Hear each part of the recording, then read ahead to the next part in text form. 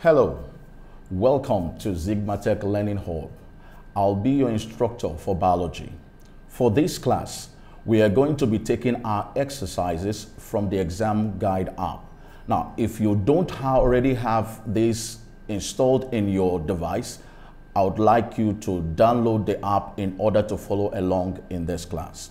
Now, Examguide is a leading educational app that helps students prepare adequately for various exams. Exams such as the UTME, the post-UTME, WAEC, GCE, IJMB, KCPE, JUPEB, Calbepedia. In the junior sections, we also have the BECE, we have the SSCE, and so much more. Now, you can download the app from www.examguide.com or you visit the Google Play Store to download. Now, please subscribe to our channel and turn on the notification bell to update yourselves on new videos that will be coming up. Now, if you're ready for this class, let's get started. Today, we're going to be looking at reproduction in invertebrates. Reproduction in invertebrates. Now, before we continue this particular topic, I want to take a little review of what we have discussed so far about reproduction. We defined reproduction as the process by which living organisms give rise to new individuals after their kind. They give rise to new individuals after their kind, or we can say of the same species.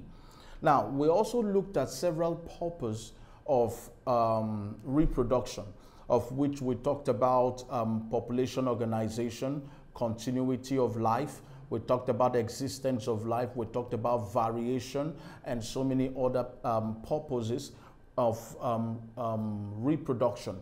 We also discussed types of reproduction. And I told you we have basically two types of reproduction. We have what we call sexual and asexual reproduction. Under sexual reproduction, we said that sexual reproduction has to do with, or it involves two parent organisms, and it involves the production of their gametes as well as the union of their gametes. And we said examples of organisms that carry out sexual reproduction includes higher plants and higher animals. And then also we talked about asexual reproduction as the second type of reproduction in living organisms. And then we said that asexual reproduction is a type of reproduction that involves only a single parent, and there is no without a production and union of gametes. So there is an absence of production of gametes. There is an absence, a total absence of gametes. And I also told you we have several types of asexual reproduction. We talked about binary fission. We also looked at we talked about binary fission. We talked about budding, which is also carried out by yeast and even bacteria. Binary fission carried out by amoeba. Okay. We also talked about paramecium. We also looked at euglena carrying out binary fission. And we also talked about spore formation being carried out by rhizopores. And then we also discussed vegetative reproduction, which is carried out by most plants, okay, most green plants. And then we also talked about fragmentation, which we said is also carried out by some unicellular organisms, which also includes bacteria. And then today we're going to be looking at reproduction in invertebrates. Now, before we go into this discussion on reproduction in invertebrates, I'd like us to consider the subtopics that we'll be looking at in this particular lesson or in this particular class. So we're going to be looking at reproduction in earthworms. These are the major areas we're going to be talking, major invertebrates we're going to be looking at, and how they carry out reproduction. We're going to look at reproduction in earthworm. We're going to look at reproduction in tapeworm. We're going to look at reproduction in HYDRA. We're also going to be talking about reproduction in SNAIL. We're going to look at reproduction in cockroach, which is an insect. We're also going to be discussing reproduction in starfish. which is an echinodermata. So what are the objectives we're going to be looking at in today's class? By the end of this lesson, you are expected, or you should be able to define and mention the phylum of invertebrates in kingdom Animalia. We're going to be looking at it again. And then also you should be able to describe reproduction in HYDRA, reproduction in tapeworm, reproduction in earthworm, reproduction in snail, reproduction in cockroach, and then reproduction in starfish. Now, if you take a look at all these mentionings of reproduction in each of these invertebrates, you will understand that they are the phylum. Some of the phylum that we have in kingdom Animalia are already here. We have HYDRA, which serves as the colentrates. We have tapeworm as the platyhelminths or flatworm. We have earthworm as an annelid or a segmented worm. We have the snail as the mollusk. We also have the cockroach, which represents the arthropod, but of the class Insecta. And then we have the starfish, which is of the phylum Echinodermata. So let's begin by looking at what is an invertebrate. Now, invertebrates, by definition, are actually animals without backbones, or you can say, or without bones within them. Animals without bones in them. Bones in them. They don't have bones. And when we were looking at kingdom Animalia, I told you we have about 9 phylum. And out of those 9 phylum, the first 8 in terms of hierarchy and order, the first 8, they are actually, the first 8 are invertebrates, while the 9th is a chordata. Okay, so let me list out the first 8. We have the porifera, we have the colentrata, we have the platyhelminths, we have the nematoda, we have the annelida, we have the mollusca, we have the arthropoda, and then we have the echinodermata. The 9th one is called chordata. And chordata, like we said, is a vertebrate. Now let's take a look at some of the examples that are found in each of these invertebrates, 8 phylums of invertebrates. Now for porifera, an example of a porifera is the sponge, okay? Also, we have the colentrata. The second on the list is the colentrata. Colentrata, examples of colentrata, we have the HYDRA. We have HYDRA, we have sea anemone. These are examples of colentrata. We also have what we call the platyhelminths. Now, platyhelminths are also called flatworms. Examples of these organisms include the tapeworm, we have the planaria, and so many others. They are called flatworms or platyhelminths. We also have other phylum. We have the nematoda. The nematoda are also called roundworms. They are called roundworms. Examples, we have the Ascaris lumbricoid. It is a roundworm. Number 5, we have the annelida. Annelida, another name for annelida, they are called segmented worms. And examples of these segmented worms include the earthworm. We also have the leech. Okay, the leech, the earthworm, they fall under this category of annelida. Now, some are parasitic, while some are not, are free living. Then number 6, we have what we call mollusca. Mollusca. Now, under this category, we have examples like the snail, we have the slugs, we have the octopus, and so on. They fall under this category. And then we also have what we call the arthropoda. Arthropoda. Now, the arthropodas, they are actually divided into 4 major classes of interest. Now, these 4 classes include the crustaceans. Examples of the crustaceans, we have the crabs, we have the shrimps, we have the prawns. They fall under crustaceans. Then we also have another class called the insecta. The insecta class includes the cockroach, the termites, the housefly, the butterfly, the grasshoppers, and so on. They fall under this group of insecta. Now, apart from insecta, we have what we call another class under arthropoda called the arachnids. Now, the arachnids includes the ticks, the lice. We also have the scorpions, and we have the spiders. They fall under the group called arachnids. They fall under the class called arachnids. And then we have the myriapodas. And the myriapodas, we have two main examples, which are the chilopodas. We have the centipede and then the millipede. So these all fall under the group called arthropoda. And then finally, which is the eighth phylum of invertebrates, we have the echinodermata. The echinodermata. Now, the echinodermata, an example is the starfish. We have the sea urchins, the sea cucumber, and so many other examples of the echinodermata. So we're going to be picking few of this phylum and the examples in them, and then we're going to look at their reproductive process. Now, let's start with the first one, which is called HYDRA. HYDRA. Now, HYDRA reproduces asexually, mostly by budding. It reproduces asexually by budding.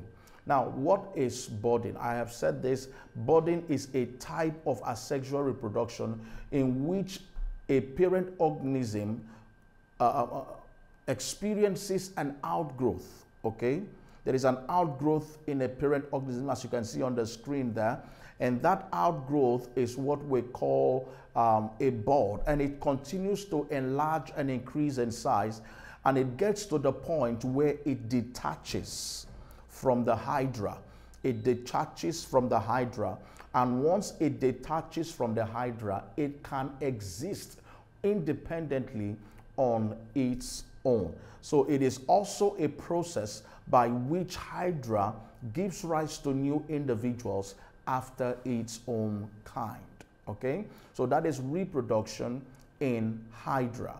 We also have reproduction. We can also observe reproduction in tapeworm. In tapeworm. Now, tapeworms and most of the worms, they are what we call hermaphrodites. Now, a hermaphrodite is actually an organism or an animal that can actually carry out self-fertilization. Now, the reason why they can carry out self-fertilization is because of the presence of both the male and the female reproductive organ, which can also produce both male and female reproductive sex cells or gametes. All right? So that is what we refer, actually to a hermaphrodite. Now, tapeworm reproduces sexually by fertilization, but I can add to it, I can say self-fertilization, because it has both the male and the female reproductive organs. Now, when a mature adult tapeworm self-fertilizes, the fertilized proglitid, there is this compartment, or will I put this segment, in a tapeworm. Now, each of those segments are referred to as a proglitid, and each of those proglitid have both male and female sex cells, which the fertilization can take place in the proglitid. Now, once the proglitid is fertilized, the proglitid falls off. Now, note that tapeworm is always within a host. A tapeworm cannot survive outside a host. So once it is growing inside, it is already inside a host. For it to carry out reproduction, it is already inside a host. And the primary host of a tapeworm is actually man. Man is the primary host of tapeworm. So inside the intestine or the guts of man, okay, the fertilized proglitid falls off the body of the adult tapeworm. Now, once it falls off, when man goes to defecate and urinate and every other thing to pass out waste, okay, not even actually waste, to pass out undigested food substances and all that. Now, if pigs and other animals go to graze or feed or drink from that infested water or grass or whatever it is, the eggs enter into their intestines also.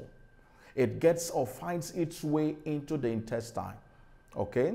Now, once it gets in there, it starts developing. Now, it develops to a stage we call the bladder worm. It gets to the state where we call it the bladder worm. Now, it remains in that particular state until it enters another suitable host, which is man. Now, when these pigs, okay, are eaten, mostly eaten raw, when they are eaten raw or undercooked, when they are eaten and the bladder worm gains entrance into the man again, it develops again, starts feeding, and then develops into an adult tapeworm, and the cycle continues again. The cycle continues again. So this is how reproduction in tapeworm occurs. Please take note, tapeworm is a hermaphrodite and can carry out self-fertilization. Another, again, you can see it on the screen. You see the man passing out progletids, which contains the egg of the fertilized egg of a tapeworm. And when it is released on the grasses where these pigs go to feed from, they eat contaminated food, or the food is contaminated with the fertilized progletid. And then when it gets into them, they hatch and develop. And based on this development, they develop into the bladder worm stage. And then when undercooked meat is being eaten by man, these bladder worm gain entrance into the host of the man, and then starts developing, feeding and developing into an adult tapeworm, and then the cycle continues again. Next is reproduction in earthworm. Reproduction in earthworm. Now, earthworm reproduces sexually by fertilization. Now, earthworm on its own is not a hermaphrodite. Earthworm is not a hermaphrodite. So it does not carry out self-fertilization. It carries out only fertilization. Now, it simply means that a mature earthworm, there is a male mature earthworm, and there is also a female mature earthworm, or a mature female earthworm. Now, what happens is that both the male and the female mature earthworms come together, and when they mate, the male releases its sex cell or gametes into the female. Now, inside the female, the male sex cell fuses based on the nucleus, fuses with that of the female sex cell to form what we call a zygote. Now, the female later lays this egg, which hatch into small earthworms, which later grows into adult earthworms, and then the cycle continues again. So that is reproduction in earthworm. Reproduction in earthworm. As you can see, earthworm carrying out reproduction. Next is reproduction in snails. Now, remember I said that snails, they are mollusks. Now, snails also reproduce sexually by fertilization. It simply means we can also have, and they are not hermaphrodites, so we have a male snail, and then we also have a female snail.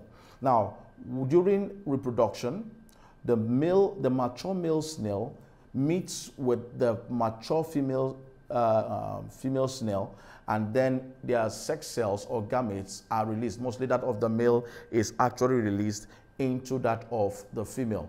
Now, fertilization is internal. Internal fertilization takes place. It simply means that the eggs that are inside of the female is fertilized by the male sex cell inside the body of the female, not outside. Now, there are several occasions, mostly in vertebrates, where we have what we call external fertilization. But please take note, reproduction, sexual reproduction by fertilization in snails is by internal fertilization. Is by internal fertilization. And when this internal fertilization occurs, a zygote is what formed. Now, when the zygote is formed, the female lays the eggs in a cool and dry land. And after some days, the eggs hatch on their own and new baby snails emerge from the hatching, okay? So that is how reproduction in snails occur. That's how reproduction in snails occur. All right, now let's take a look at reproduction in cockroach. Now, please take note that a cockroach is an arthropod. And as an arthropod, it falls under the class Insecta. It falls under the class Insecta. Now, cockroach undergoes sexual reproduction by fertilization. They undergo sexual reproduction by fertilization. And it simply means that a cockroach has a male cockroach, and then we have also female cockroaches. And then what happens is that during reproduction in cockroach, a mature adult male cockroach meets with a mature adult female cockroach. The mature adult male cockroach introduces its gametes or sex cell into the body of the female. Now, once it is done, these sex cells do not immediately fuse with that of the egg. No, it is stored temporarily in the body of the female in a place we call the sperm pouch, stored there. And after some time, they are later released to meet with that of the female sex cell, or to meet with the female sex cell as to fertilize it.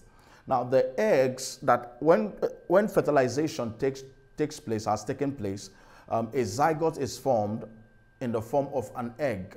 Now, these eggs are being released or laid by the mature adult female, in what we horny egg cases. Okay. Now, the eggs inside of these horny egg cases start developing, and they develop into a nymph, and then from a nymph they also develop into an adult cockroach. As you can see, we have a male and a female cockroach there, and see the case, the honey egg case there. Inside of the honey egg case, we have a lot of eggs of the cockroach. Now, the next one, which is probably the last, is reproduction in starfish.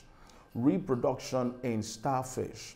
Now, starfish is an echinodermata.